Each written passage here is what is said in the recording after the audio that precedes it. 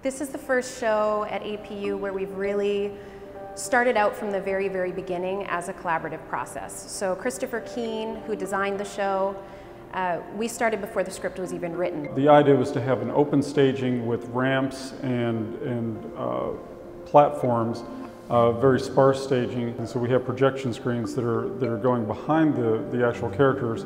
So we're constantly seeing this feedback between the invisible supernatural world and the characters functioning in reality.